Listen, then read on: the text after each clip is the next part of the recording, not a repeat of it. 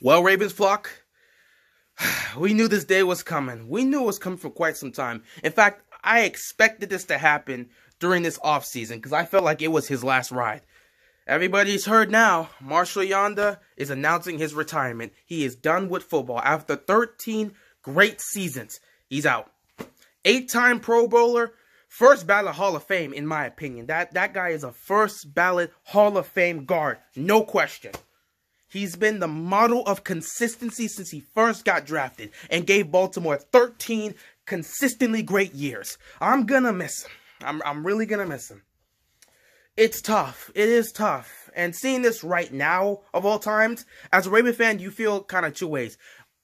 In one, you're definitely gonna miss him, and you feel happy for him if this is what he wants, because, at the end of the day, this is not an easy game, and what it does to you physically and mentally is exhausting. But, for a lot of guys, the reason they end up retiring or being forced retired is because of injury. But on the other side, there are plenty of guys that are able to stay healthy and play for 12 to 15 plus years. But at the end of the day, it starts getting to you mentally. This doesn't seem like it's a physical thing for Yanda, because let's be real, Yanda could probably play another 2 to 3 seasons as a guard. He's fine. But this seems more like a mentally type of thing and just a family situation. He wants to spend more time with his family. Probably something like that, which I'm perfectly fine with. I'm going to miss him, and I'm perfectly fine with his decision. But, there's still going to be Ravens fans out there that are looking at this and saying, why now? Why now? Look at the state of the team. We've got this star quarterback in Lamar Jackson that just finished winning unanimous MVP. We've got young bucks at the receiving and the tight end. You got, Hayden Hurst, Mark Andrews, Miles Boykin, and Hollywood Brown. You know what Hollywood brings to the table. We've got receivers, and we're only going to improve that core as well as a nice offensive line, because you still got Stanley there. You still got Orlando Brown. We've got great guys all around on the offense, and we've still got a pretty great defense as well. A top 5 defense, in my opinion. At least top 10, but I believe top 5. But you've got a great offense and a great defense, and this team's only going to get better because we're going to improve this offseason. And I can't wait to see what moves Eric DeCosta does, but we're going to improve this season. This is a team that can challenge for a championship right now. Why would you decide to retire right now when you could do it maybe a year or 2 later and cap it off with a Super Bowl run?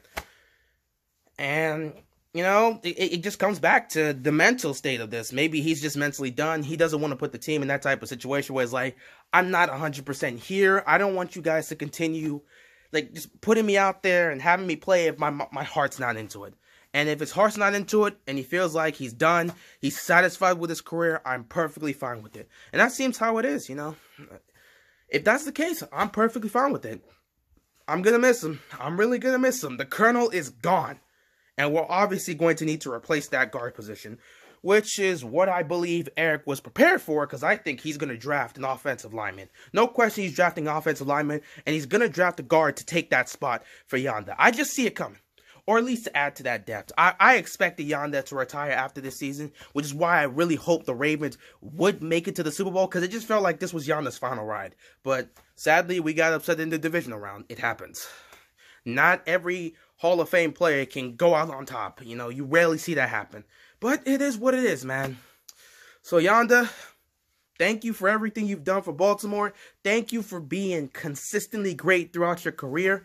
And yeah, thank you for just protecting, first protecting Flacco during our whole 5 years where we were in contention for championships and we actually ended up getting to the Super Bowl and winning. Thank you for that protection of Flacco, and thank you for protecting Lamar Jackson these last 2 seasons. It's just, you've done such a great job, man. You've done such a great job. I appreciate everything you brought to the team.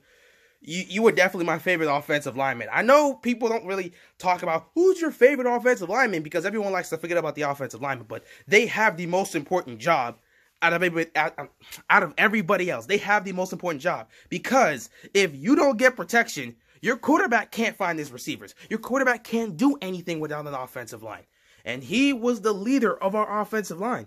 And while he was there, for the most part, we've been consistently playing well in the offensive line. That's never necessarily been a problem. Now, of course, there have been holes in there during some times.